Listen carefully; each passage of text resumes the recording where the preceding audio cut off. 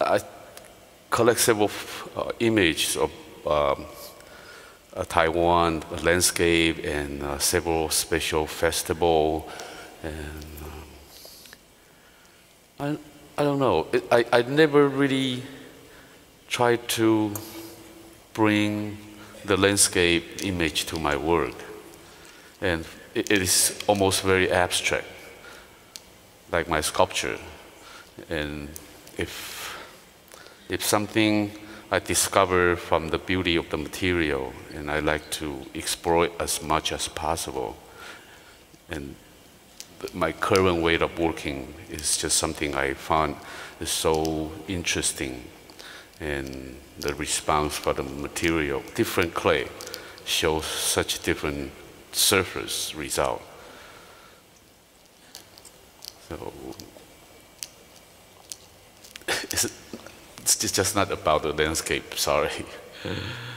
As a designer, we were trained to come up with the idea, and then you do the drawing, and then you make model, and finally you can make a real work. So with that kind of procedure, really confine my way of creativity.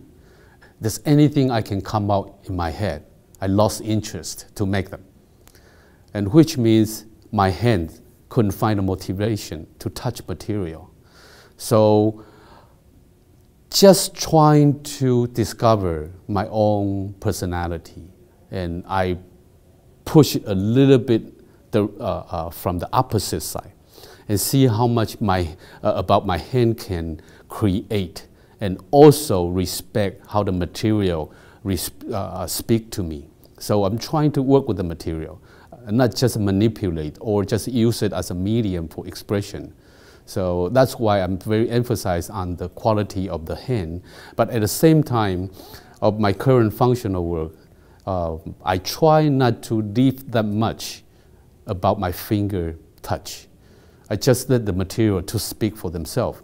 And that's why I make the statement about when to touch the clay and how to touch the clay. It's very important. And I find it's very challenging, but also I have a great deal of fun